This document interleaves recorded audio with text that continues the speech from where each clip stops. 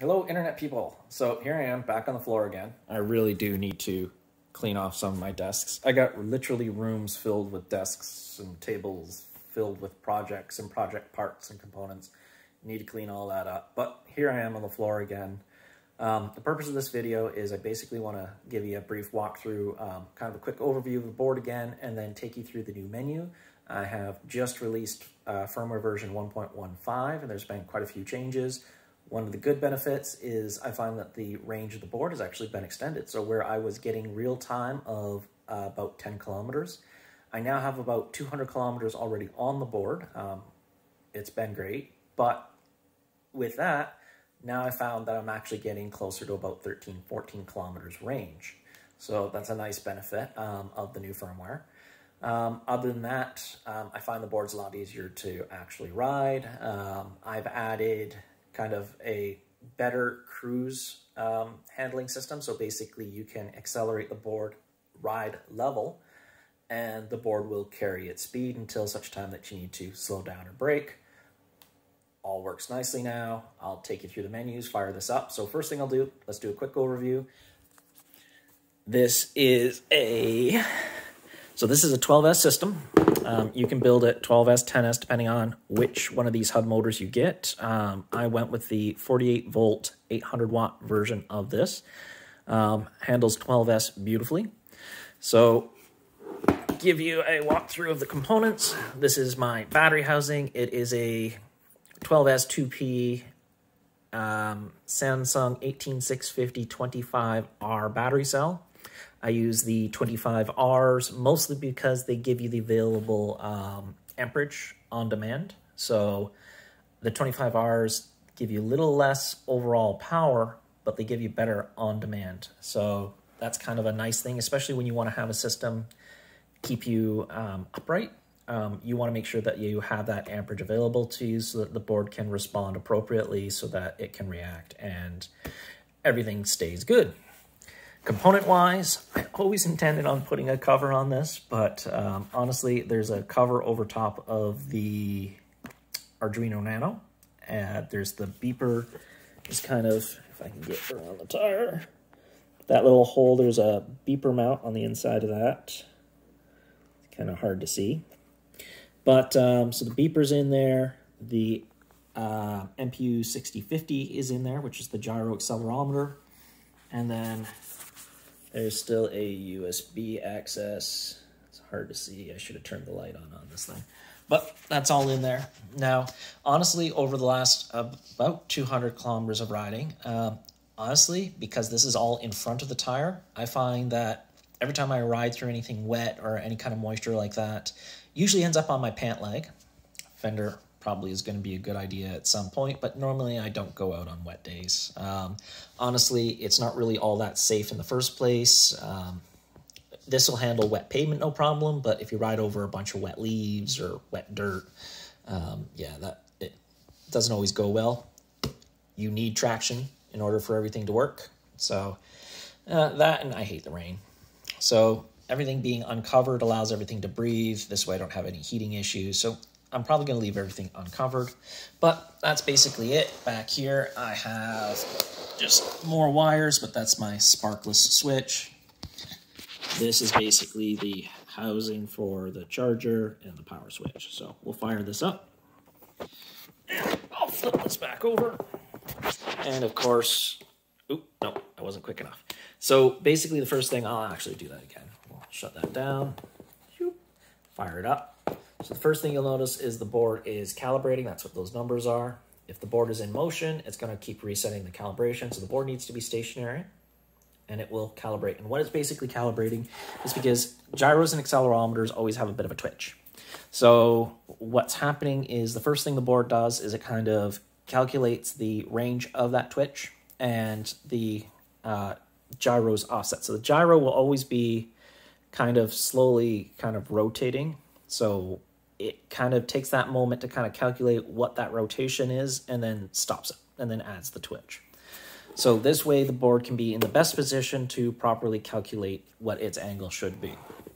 Getting in and out of the menu is still the same. Hold down the top button without being on the bottom button. It usually takes around 5 to 7 seconds, and we'll enter into the menu. Now, due to kind of floating, even though I have resistors and everything in for pull-ups on the switches, unfortunately, there is still a little bit of float that kind of kicks in every once in a while and makes it feel like a button has been pressed. To resolve that, there is basically a half-second timer on the button. So if you press it quick, it won't do anything, but you have to press it for about a half second and it will register a click. So starting at setting 1, this is basically your max speed setting. So the way the board calculates your max speed is first of all, your cruising speed will max out at 10 below this, and this is your % of throttle and in each direction. So right now I'm set at 60% throttle forward.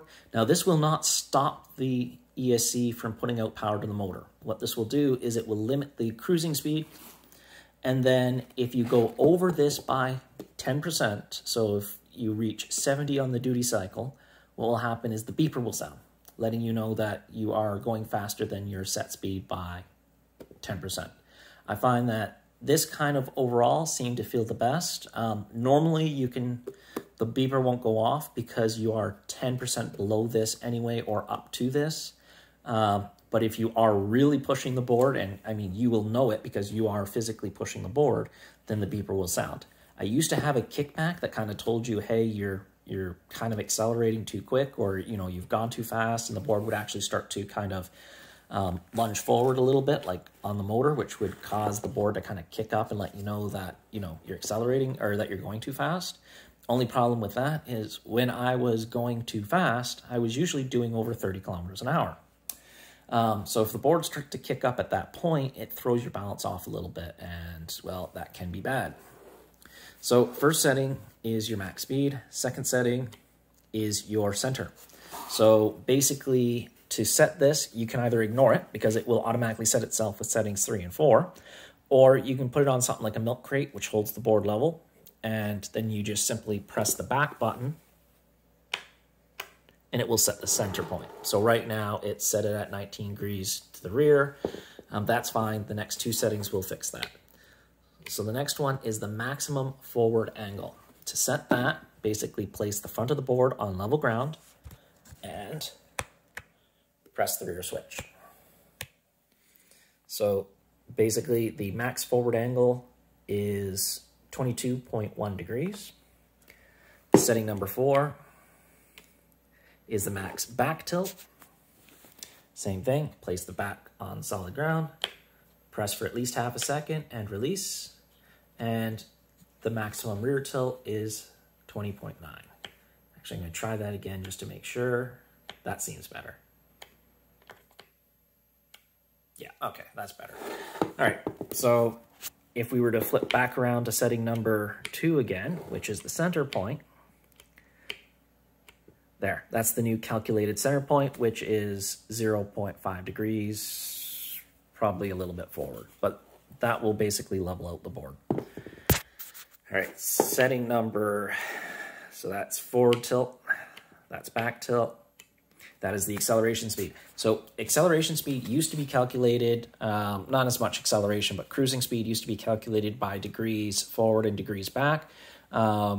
I got rid of that. It's now a constant. If you put the board at greater than 4 degrees forward, the board will start to accelerate at the constant speed. And if you put it greater than 4 degrees back, it will slow down at the constant speed. Now remember, the board is still going to accelerate and decelerate depending on how you angle the board anyway. So that is the maintained cruising speed. If you need to speed up real quick, you can. And the reason why I did that as a constant is so that you can basically climb over things, do stuff like that, and not really throw off your cruising speed too much. I found that it was a safer ride with a constant speed acceleration versus a variable speed acceleration. Last setting in the menu is the angle retention power. So this will basically be how much power. So this would be in a PID loop. This would be your p-value. This would be how much power to respond to angle. So, and it's a multiplier. So basically, I find that you'll have to try this out yourself. Each board will be slightly different, but I find 45 to be a good setting for this. So basically, that's how much power it will respond to whichever angle, and that's what keeps your butt from being on the ground. So set that as high as you probably can.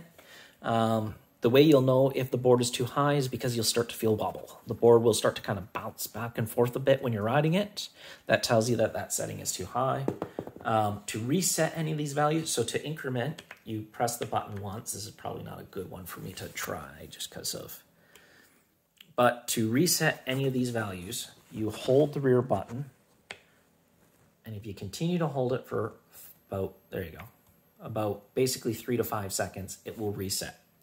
So right now the max speed is 30, and then to increment, you just, like I said, press the button for at least half a second, and it will increment. And then once again, if you need to reset, hold the button for about 3 to 5 seconds. It'll go back down to its lowest value. And that's it. To save your menu, simply hold it 5 to 7 seconds, and you'll get a beep. So the beeper has now been included in more options. There are several things to watch for beeping. One is if the battery dips down below the lowest safe zone, so there's going to be sag, so it'll actually allow you to wait for a certain period of time. So if the battery dips down below the lowest setting for a period of time, then the beeper will start to sound and continue to sound as long as the battery is below that level. The second time you'll hear the beeper is if you accelerate, or if the board goes beyond the preset duty, the board will give you a beep letting you know that you've accelerated too hard. So sometimes you might hear that beep either because the battery sag or because you've gone too quick. If you are, let's say, climbing up onto a strong curb or any kind of heavy bumps, or if you are prolonged climbing a hill. So I have found that this board handles hills beautifully now, as long as you can clear. So basically, this board has a 21-degree incline because of how much clearance it has, which means I can climb anything that has a 21-degree incline or greater. I used to avoid speed bumps. Now I hit them just because the board can handle them now. It responds quick enough. You hit a speed bump and the board will basically jump over it and keep going. Speed bumps, curbs, grass, gravel, works good on everything. Tires held up pretty good, so I was a little worried about this cheaper Chinese kind of tire. This has got 200 kilometers on it. It is starting to wear down a bit, but honestly, it's done very well. 200-something kilometers on it, all kinds of terrain. It's held up. I'd say there's probably another 300 kilometers left on this tire. And that's pretty much it. And honestly, I have a lot of toys. So I got the Gixxer in the garage. I've got, my cars. I got, all kinds of fun stuff that I can take out all the time. And honestly, I love just hopping on the board. It's great. I basically pick it up, carry it outside, toss it on the ground, hit the power switch, and off I go. I go grocery shopping.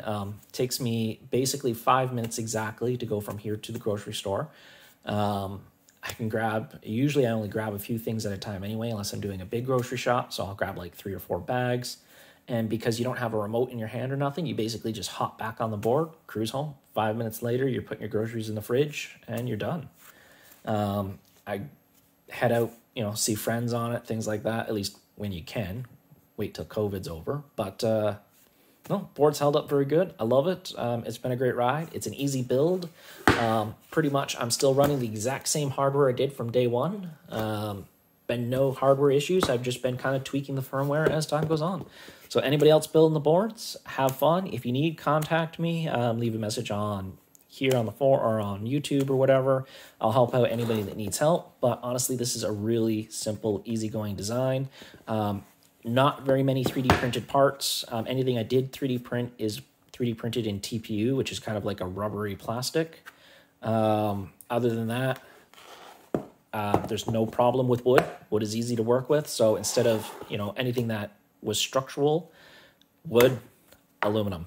It's cheap, it's easy, it's durable, and you don't have to worry about your board splitting in half on you while you're out cruising it. This is a real world, real use board design. Great build. So everybody have a good one. safe riding out there, and get out and enjoy some of the weather. We're into a new year.